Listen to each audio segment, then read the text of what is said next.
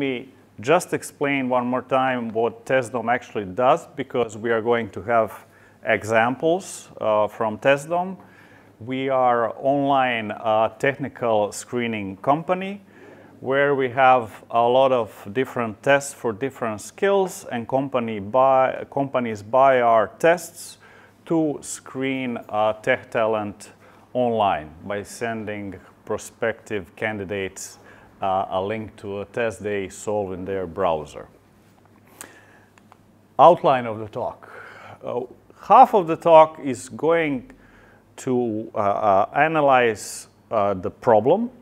It's very important to understand the problem because common practices used at many companies today are not optimal, to say the least. And then we are going to see what bigger companies with much bigger products and systems recommend doing to streamline feature discovery, implementation, and how to audit features. And we are going to end up the talk with Q&A. So what is the problem? Well, once you release a product, it never stops. You constantly need to iterate the product and release new versions, especially in software as a service world. Every month we have a new iteration of the product. And since we have unlimited ideas for the features, but limited resources, the question is first of selection. Which features should we implement? Then the next question is in which order should we implement those features? What is the most important and should be implemented first? And what is least important and should be implemented in a year or never? The third question is how to promote those features when implemented. How will users find out about those features? The simplest thing is just to put a button on a homepage, but that would end with a homepage with 100 buttons, which is not the best user interface. So we can also have some kind of onboarding, or we have some kind of blog or documentation or manual, or we send an email to all the users. They need to find out about the new features somehow. Then we have, as a step 4, when we decided on selecting the features, which order they go, and how we are going to promote them in our product, goes the magical part, number 4, where we give the feature description to our technical team. They do the technical magic, implement it, deploy it, and release to happy customers who then adopt the feature, ideally. But the task is not done, because a few months after that, we should go and check if the feature actually works as we intended. Did people discover it, and are they using it in a way that you wanted that feature to be used? And this is bread and butter of product management. So let's go step by step. Feature selection in most companies comes from a variety of sources. Ideas come from founders, who of course have a vision what the product should be. Then we have product managers whose job is to think about what to add in the next version of product. Then we have salespeople who are facing customers, and customers say they demand, or they say we are going to buy your product if you implement this. So they are first line of customer feedback. And sometimes customers send long emails requesting some feature or having a complaint how the current feature is not working, it should be. And because we have so many requests, the question is how to weight all these inputs. What is more important, the stuff suggested by the founder or stuff suggested by an angry customer? And in reality, what often gets decided depends highly on office politics. Because it's very subjective, and the one who has more political influence finally wins, and that feature is implemented. I don't need to say this is not the optimal way to implement stuff. This is, for example, one sales example we had at our company where a customer wants a very unique way to invite candidates to a test. He doesn't want them to leave an email. He wants to create hundreds of unique invite URLs and send them one by one manually on his own. And we are like, okay, what to do this? How do we approach this problem? And then when we decided on the features that we are going to implement, we need to decide on ordering. And there are many, many different ways companies decide in which order to implement which features. And people find this section quite interesting and quite funny.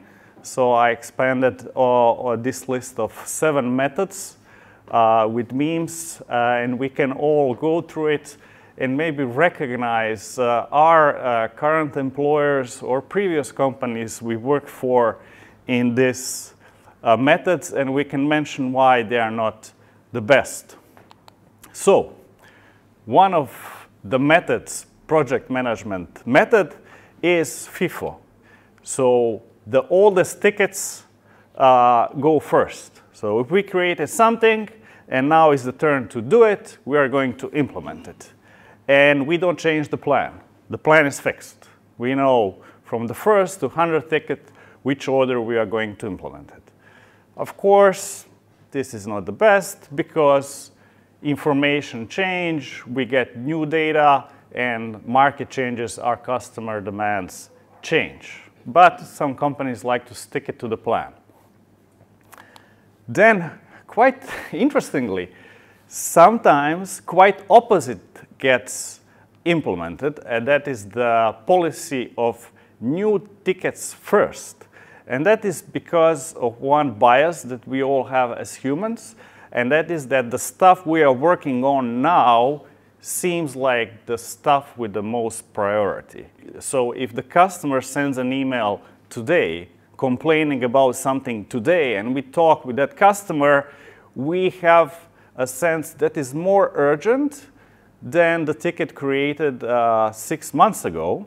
Although 6 months ago that ticket was also urgent, and now after 6 months it's even more urgent. But it often happens in the companies that they constantly go and turn out fires. We are definitely guilty of this one. So CEO's tickets first, or boss knows. Whatever the boss says, that's going to be worked on today. We are guilty of that because I would have some kind of idea for a feature on TestDome. And then I will talk with developers, hey, how much would this be? Do you think we could add this? Blah, blah, blah. And then the developers, of course, would think, well, the founder is talking about this thing. It seems to be very important. Let me implement this first and stop the work I'm doing right now, which may be, of course, of much higher priority. And of course, my opinion is just one data point. And that other ticket he stopped working on is maybe weighted by 20 or 50 customers. Then there is also another bias, which is completion bias. Especially like if you are feeling lazy and unproductive in the morning, then what you're going to do, you're going to clean your inbox, answer all emails, and then fix a few cosmetic bugs, align something on the left, align something on the right, and you finish at 5 o'clock, and you had a very productive day because you put a check mark to 30 items. What a productive day. But this is not the best, because sometimes some big projects require that you start working on them today and complete working on them for the next few weeks, And then you will be able to feel the joy of completion of that task. Something which is very common in sales-driven organizations, which sell to large customers very expensive software, is money talks syndrome. So if a big customer comes and says they want this, all development stops and all developers start working on that. And there is no doubt that customer is going to be happy when this is implemented, but that's how you often end up with software product that has a lot of features just for one customer. And a feature is used only by one of thousands of customers. So the recommendation is never implement feature just for one customer. And then in a developer-driven organizations, there is often bias to just let developers choose what to work on. Developers are smart people, and what can go wrong? Well, intrinsic motivation of developers is to learn new tech, work with exciting new languages, on exciting new projects. They are not very motivated to work on legacy code. So it often happens that developers tend to use a shiny new technology, library or language, and implement that, and then after that nobody can maintain that, or the whole framework or language becomes deprecated. And finally, quite common strategy is just implement stuff randomly, which I think is the default in most organizations. We actually have partial blame for this also. I remember this because one time we were in our platform analyzing what is the biggest correlation with the questions customers choose to use on their tests. And we noticed that the customers prefer questions that have names A, B, C, and D, because we sorted questions in alphabetical order. And that is really interesting, but human psychology is like that. The default ordering you have for all your tasks and tickets will definitely influence in which order they are going to be implemented. So these are all anti-patterns. I hope you didn't recognize yourself and your company too much. Then we have another problem of creating new features, and that is feature bloat. Screenshot here is from the core part of our customer application, where customers can see current tests and all candidates who are taking that tests.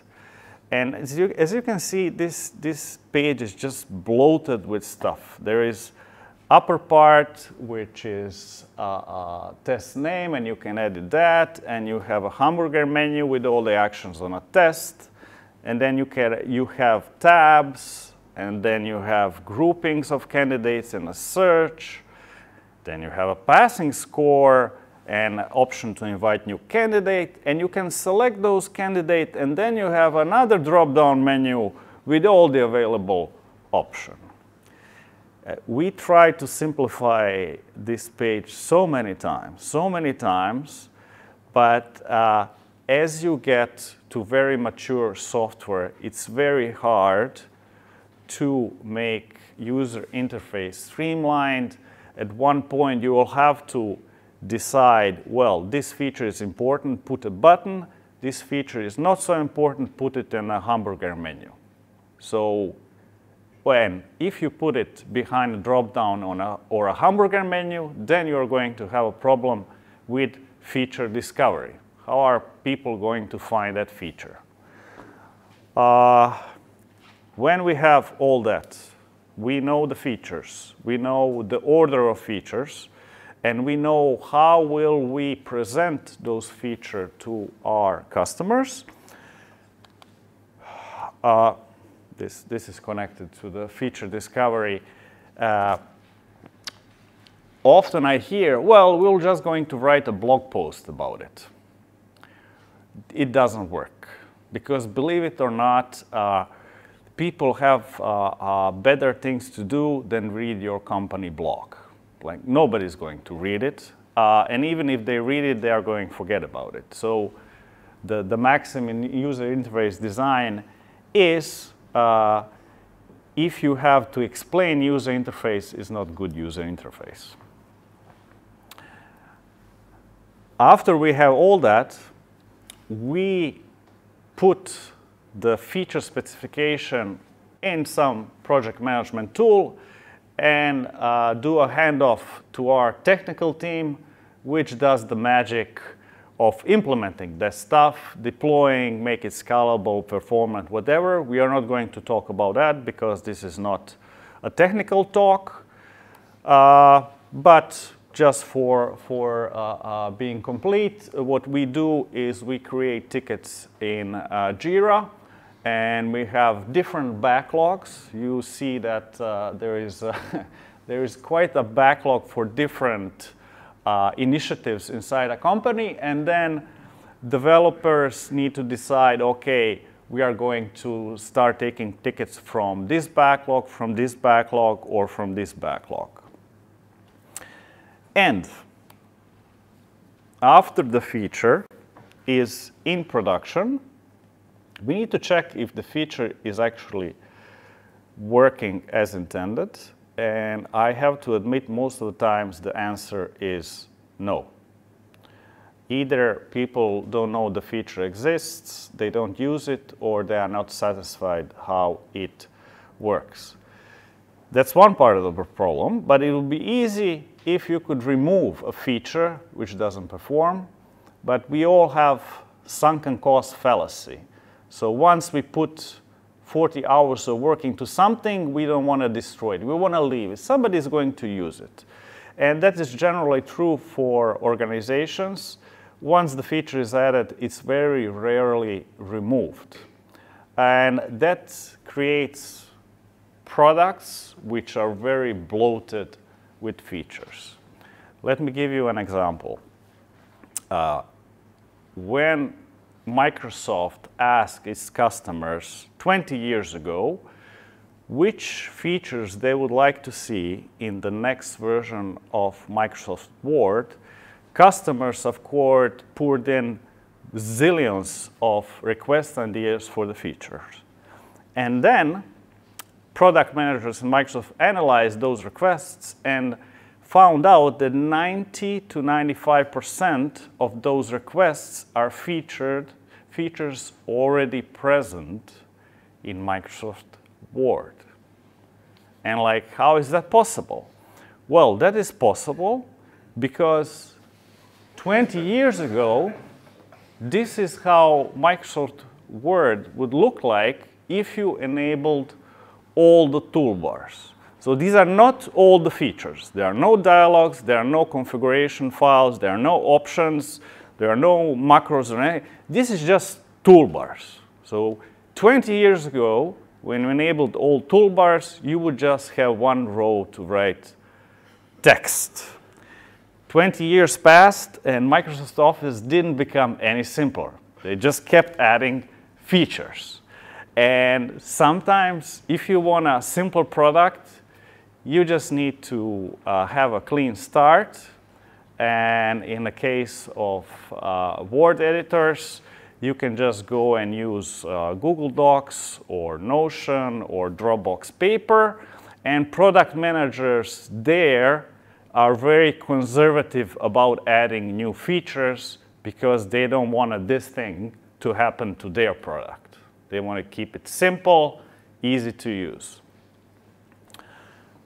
So these are all problems what is the solution?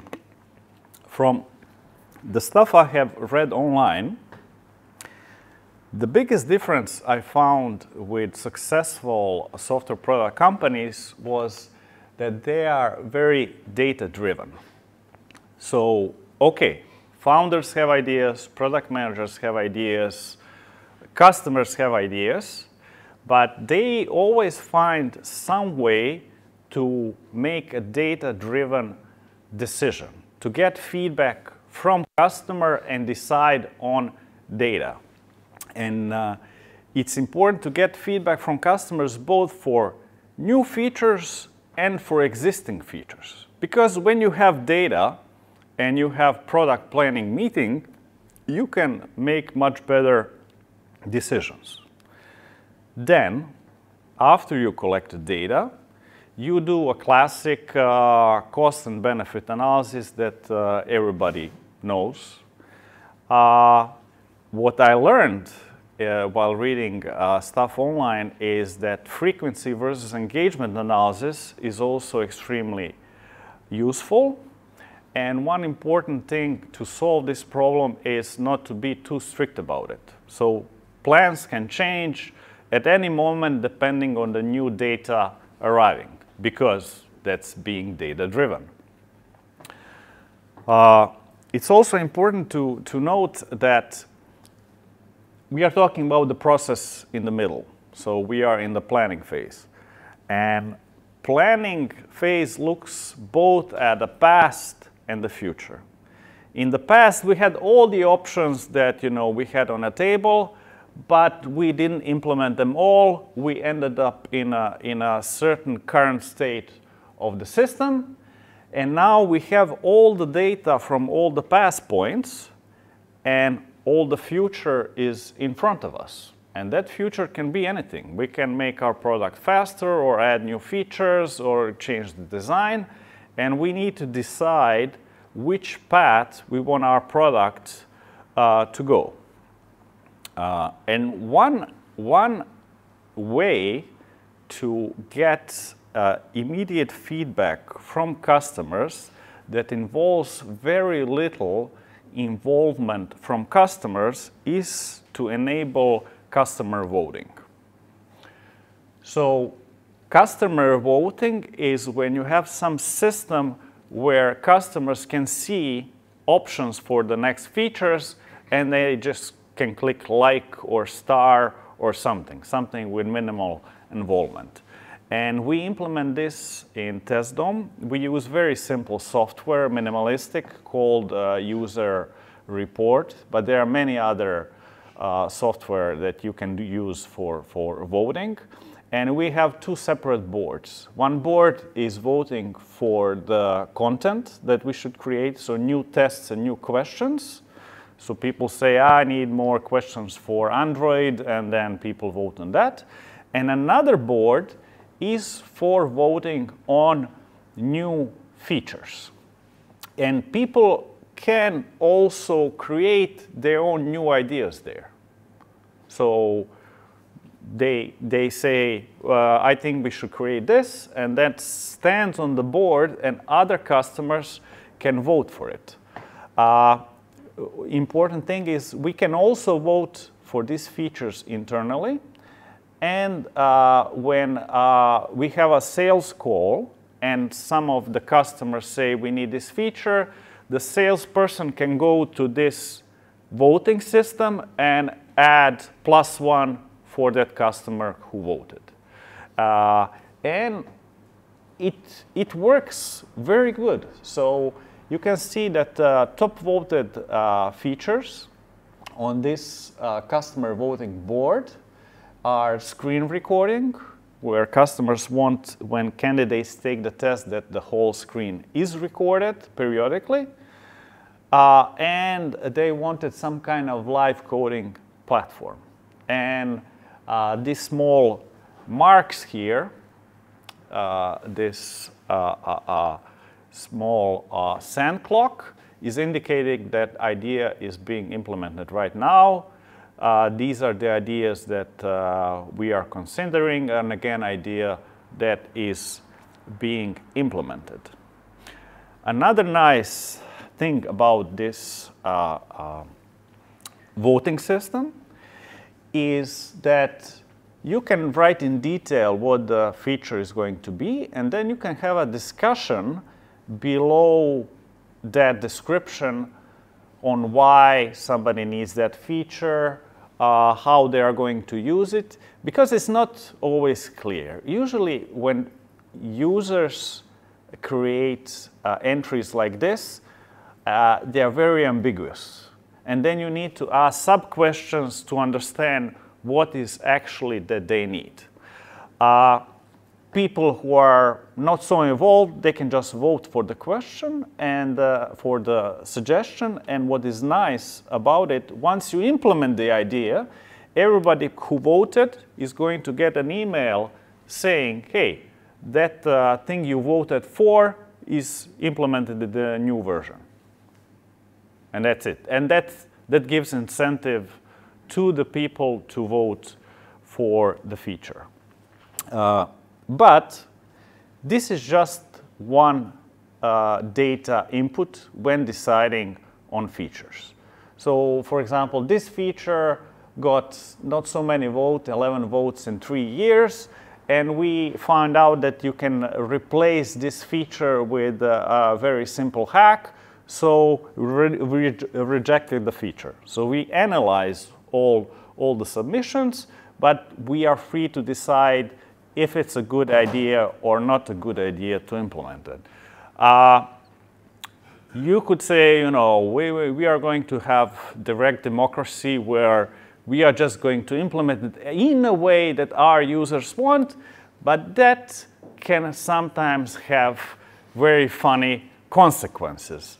For example, a British government wanted to name a research ship, which was £200 million, and they made an online survey. And the top voted boat name was Boaty McBoatface. So that's direct democracy in action. So let's say that now we know what features our users want. We can do the cost-benefit analysis. So we can ask our developers, hey, we have this description of the feature, how long will it take to implement? And they can say, well, it takes 40 hours to implement. Of course, this is just an estimate. It can be longer than that, but if our team always makes the same estimates, errors on all the features, it's not going to be a problem. But let's first explain this chart, and then we'll go to a problem. So the best quadrant, when you put all the features on axis where vertical axis is effort and the horizontal axis is reward, the best quadrant is here, where we need to put little effort and get high reward. These are delightful features, features that are implemented in a few hours and delight everybody. Unfortunately, most of the features are in upper quadrant. They are high reward, but they are also high effort. This is usually features which are part of the standard workflow where your customers spend most of the time when using your software. Then we have administrative task quadrant, which takes a lot of effort, but gives a low reward because it doesn't offer anything special to your software or problem. This is like configuring software, adding users, adding permissions, changing a company name, changing a company logo.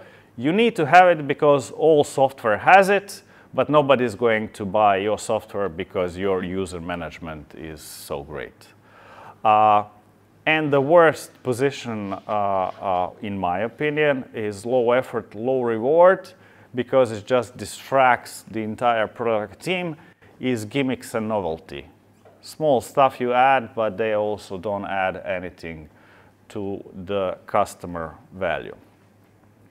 And when estimating where something is on a cost-benefit chart, what is surprising is that it's harder to estimate customer benefits than it is for developers to estimate feature cost.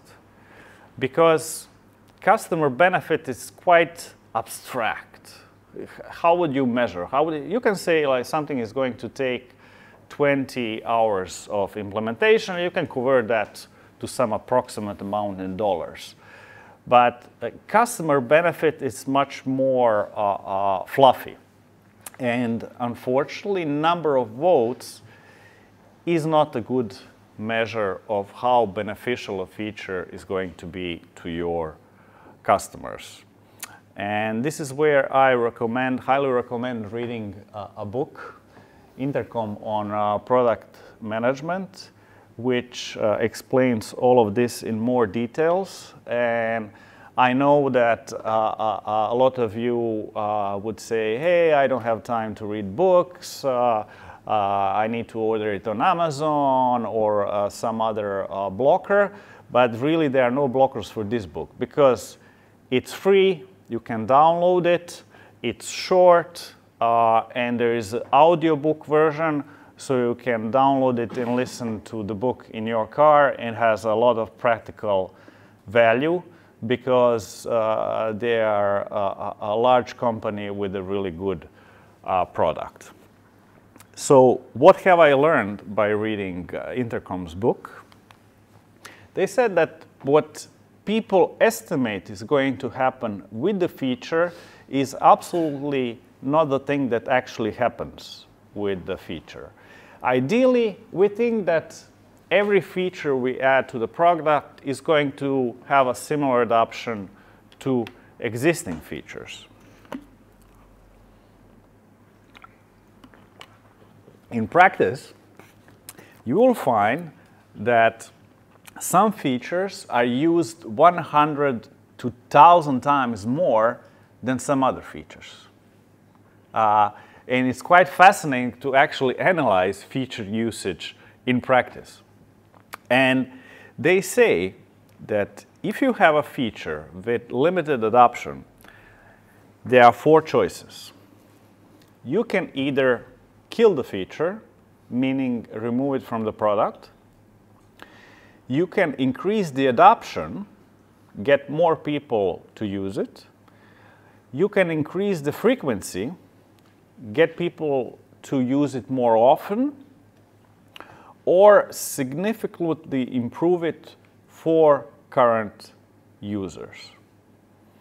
And to know what to do with a feature, they suggest creating something called frequency and engagement chart, where frequency is for customers that use the feature, how often they use the feature, and for engagement is which percentage of customers use the feature at least once. So, in ideal world, this is how the chart would look like. And we can see that this feature marked with red, which is sorted by rating, is used by almost all customers, and they use it every day. And we see that this feature marked in green, which is searched by keyword, is used by very few people, and they don't use it very often. They use it maybe once a month. That's it. And this chart divides all the features in 4 quadrants and gives advices what to do with features in each quadrant. So in this quadrant are the features that are the best. They are used by most of the people and they use it often. They are important for workflow. but everything else could be improved better. So you can either decide to increase adoption of the feature, which moves it on a horizontal line, or say, yeah, this feature is not going to be used by everybody, but for people who use it, we want to use it more than once. So increase the frequency of that feature. So the recommendation is, for all the features in this quadrant, get more people to use that feature. Either we have a problem with feature discovery, people don't know about that feature, or that feature currently doesn't work for most of our customers. There is a problem, definitely. For features in this quadrant, it's obvious we don't have a problem with discovery. Most of the people uses that feature at least once, but they don't continue using it. Why then they don't use it more than once? Well, you need to discover that. But you need to either make feature better or solve bugs in the feature, something like that. And the feature which are not used by many people and they are used very infrequently are the best candidates for killing the feature.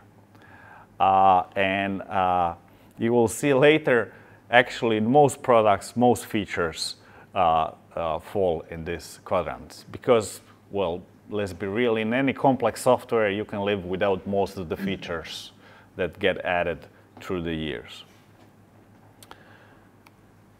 And now, that is how it looks in the book. Let's see how it looks in the practice, because we implement this at TestDome. In reality,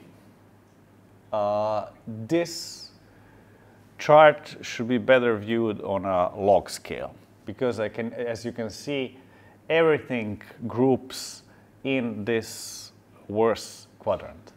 And we have a problem that we have too many features to analyze, so a lot of features overlap, but we have an option here just to deselect everything and only this one.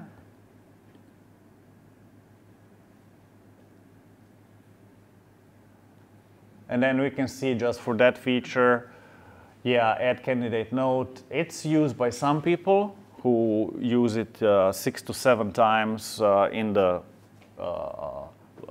analyzed time span, but this is used by like 1% of customers. And let me put all features back. So if you want to see details for a specific feature, you can go through a table and see exact numbers for each of the features. And you can notice some patterns which are typical of software.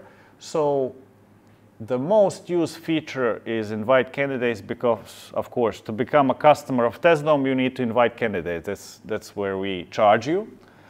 And the most active feature, so most frequently used, is invite candidate via API. Because people who use that feature, they use API to invite hundreds and hundreds of candidates.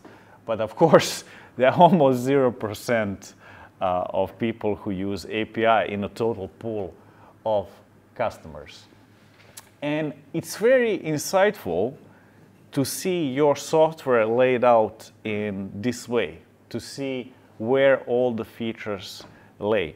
And what is also interesting is this doesn't help only with existing features, because when you create a new feature, you can say, I think this feature is going to be adopted like this other feature. For example, we have some export to some file format. You find PDF export, you find Excel export, and you have a ballpark to say, well, I think we should add this export is going to be between the PDF and this other file format.